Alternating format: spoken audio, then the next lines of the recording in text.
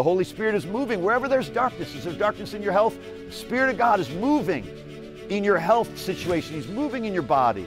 Is there darkness in your family? He's moving in your family. Is there darkness in your finances? He's moving in your finances. Yes, He always moves over any situation where there's darkness. He is moving right now. The Spirit of God lives inside of you, but the Spirit of God is omnipotent. He can be everywhere all the time. He's not just living inside of you. He's all around your situation right now as well. Oh, that's good news, and somebody needs to hear that. Take that joy knowing that the Spirit of God is moving over your situation right now.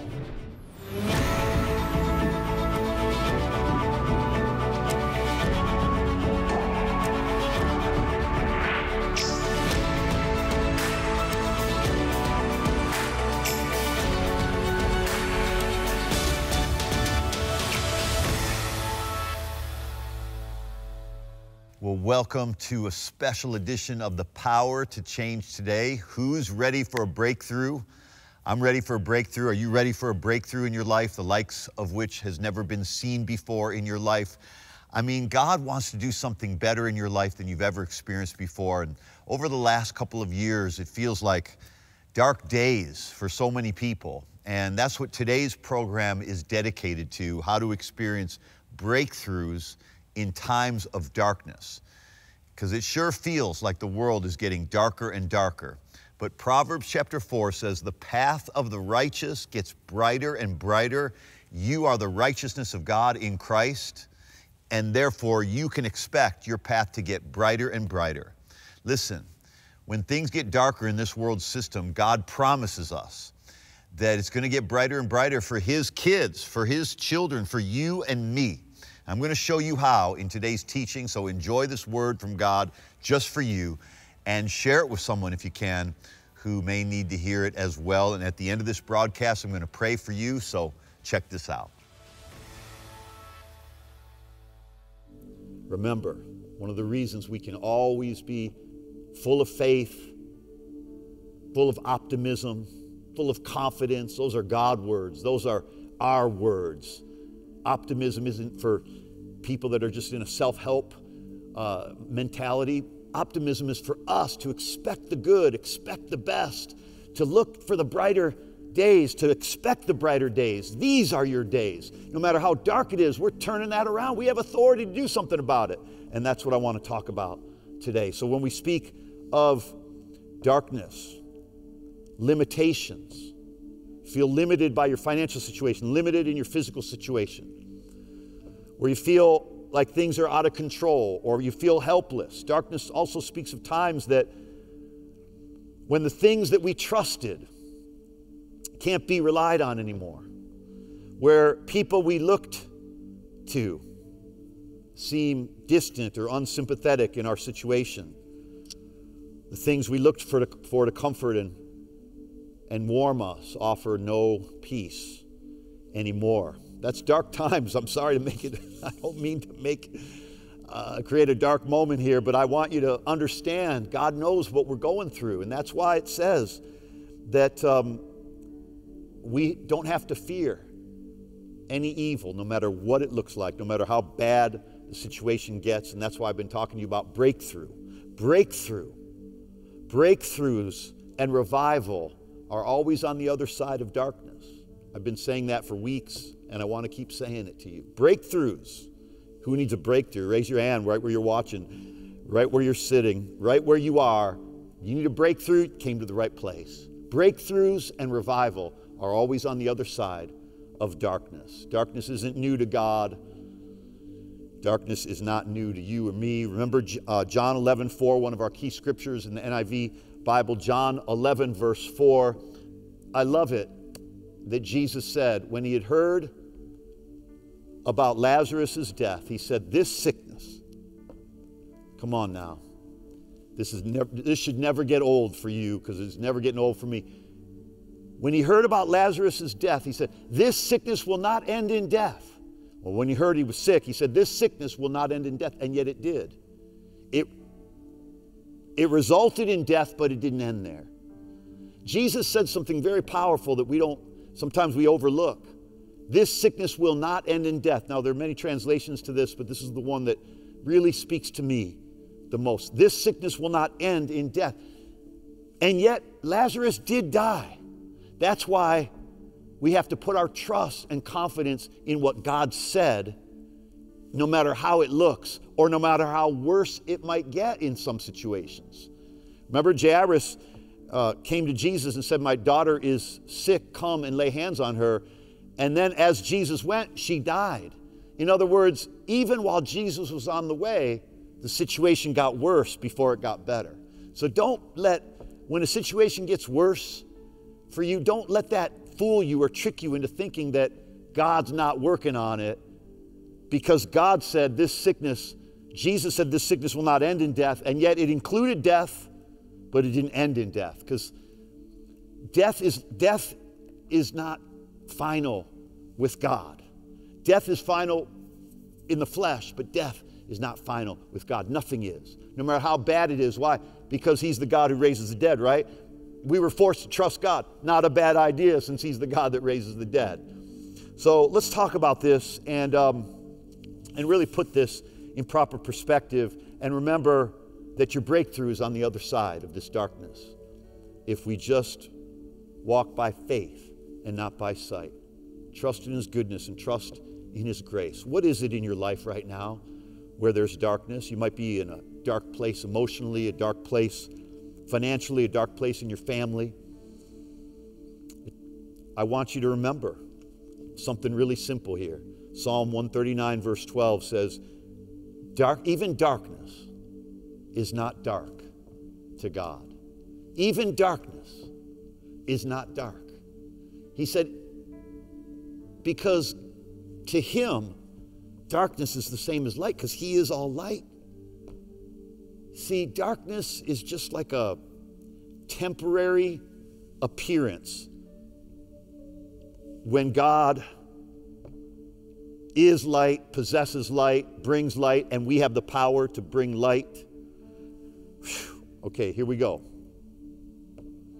What do we do in the dark times? Genesis 1:2 says the darkness covered over the surface of the deep.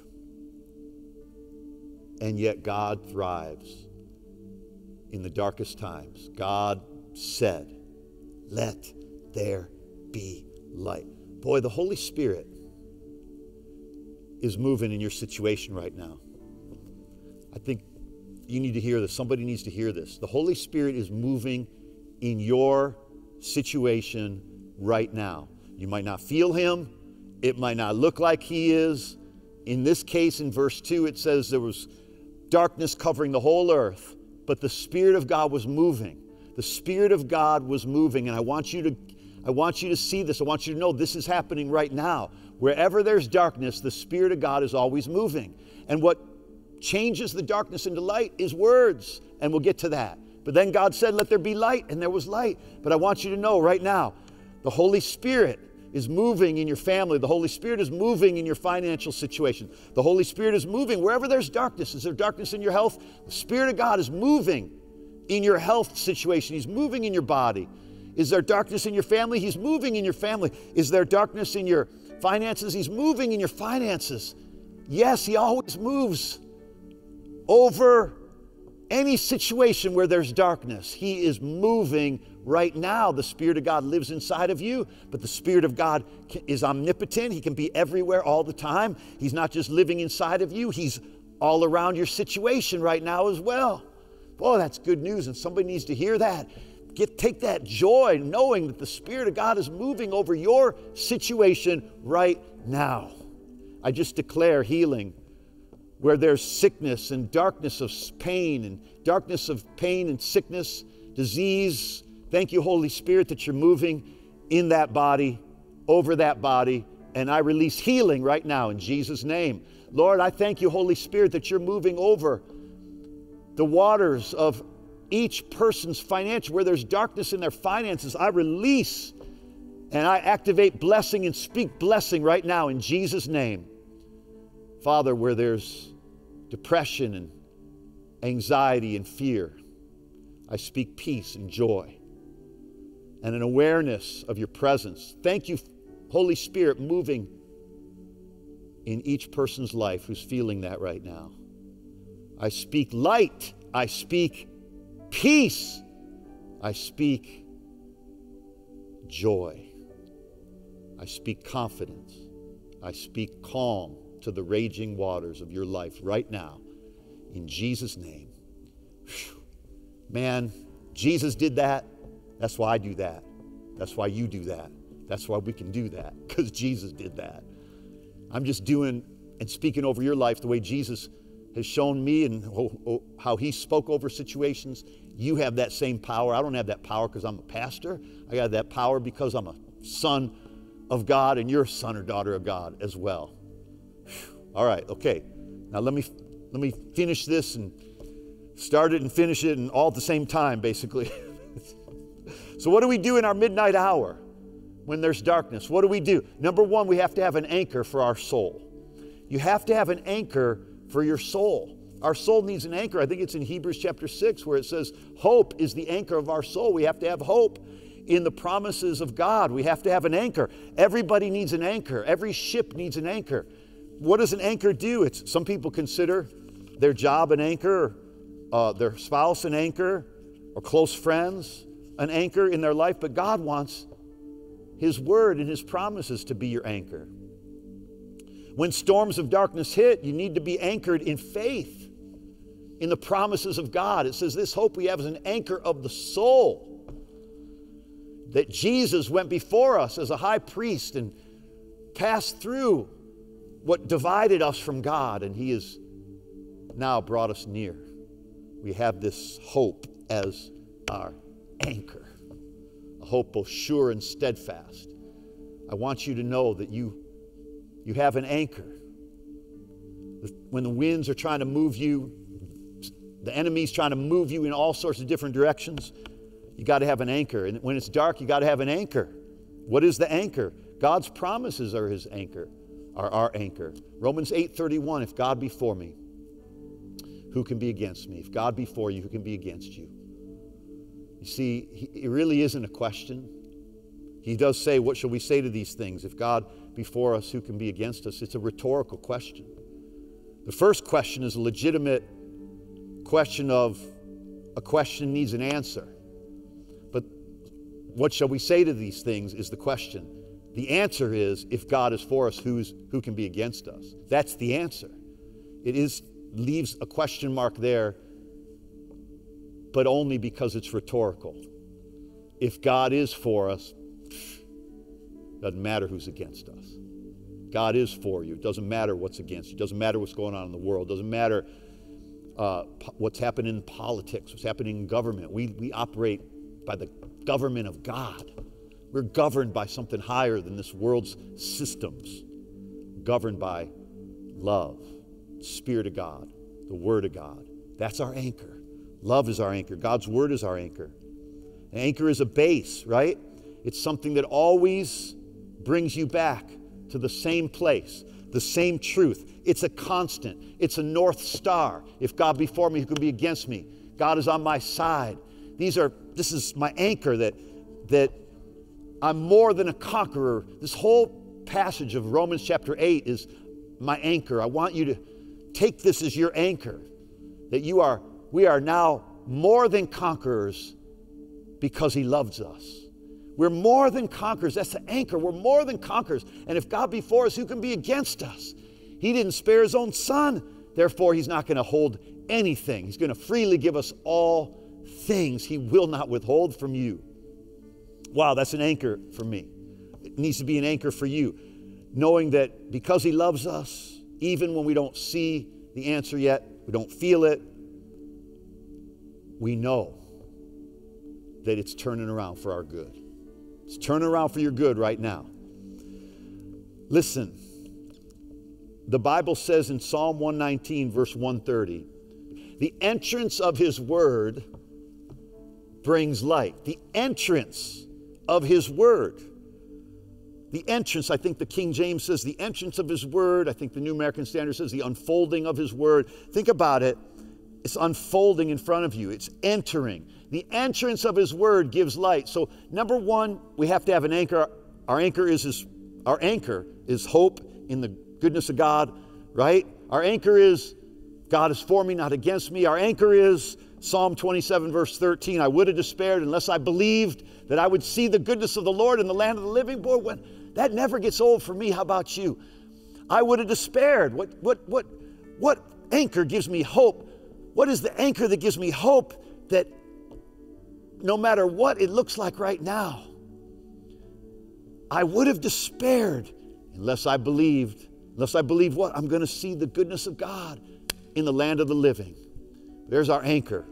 Secondly, enter his word. The second thing that brings light, that brings a breakthrough out of darkness while we don't have to fear the dark, is the entrance of his word. Boy, when the word of God enters a situation, what situation are you dealing with? A bad report from the doctor, a bad report in your finances, whatever it is, enter the word. Enter the word. Enter the word. Enter the word. In other words, the entrance of his word brings light. So make sure that the word makes an entrance into that situation. When I walk into hospitals, I make sure the word enters the hospital room with me. If I'm going to pray for the sick or whatever the situation is, whatever you're going through, whatever is dark, make sure the word enters. See to it that the word of God enters into that situation, that the word of God enters your home, the word of God enters your family, the word of God enters your day. Every day we should pierce the darkness with the word of God, because the word brings light, and light brings healing, and light brings sight, and light brings answers, and light brings warmth. And light is the most powerful force besides the love of God, is the light. Without the light, we're in the dark, we're going to be cold, we're going to die. Light causes seeds to grow. Make sure you have the power to see the word enter your situation, because the entrance of his word gives light. It gives light. It gives light. It gives light, which brings us to the next thing that we do in the darkness. How can we, no matter what pandemic, finances, economics, family situations, disease, hopelessness, what do we do about it? Well, here's what we do when it's dark. We don't talk about the darkness. We talk to the darkness. When God said darkness was over the earth, but the Holy Spirit was over the earth. Hey, there's darkness over your situation and the Holy Spirit's over your situation. You decide which one is going to prevail. When God said, let there be light, that's when the Holy Spirit, who was moving over the face of the deep, brought light into the darkness. You are the deciding factor. Which one are you going to let? Both darkness and the Holy Spirit are moving in your situation. It seems like darkness is winning, but when you open your mouth, the entrance of his word brings light. And when you talk to the situation rather than about the situation, it changes. It has to obey you. Jesus said it did. Mark 11:23, he said, whosoever shall say to this mountain, be removed and cast into the sea, and does not doubt, but believes that what he says shall happen, it shall be granted to them. In fact, he goes on to say in verse 24, when you pray, believe that you have received all things for which you pray and ask. I think we miss this sometimes. All things for which you pray and ask, believe you have received them. Well, I'm not going to believe I receive them until I see them. That's not how light works. That's not how God's word works. All things for which you pray and ask, believe you received them. Why should we believe we received them? Because Jesus already paid for them. So we should believe we've received them.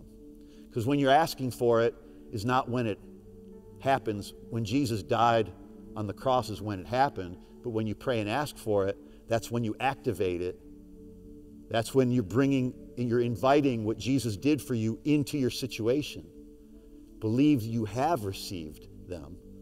Whatever those things are, all things that you pray and ask for. Believe you have received them and they're granted to you. That's the grace of God. That's so Beautiful. I believe I've received it. Yeah. That's when they're going to be granted. That's when they're going to begin to manifest in your life. Believe you've received them. Don't wait till you start feeling better. Believe you receive it even when you're not feeling better. And trust. And we'll get to that. Too many times, though, we go on and on about our situation, don't we? We talk about it rather than to it. We keep circling around the same old problems, circling around the same struggle, same issues. Or maybe those things get even worse because talking about them doesn't change them for the better. But talking to them does.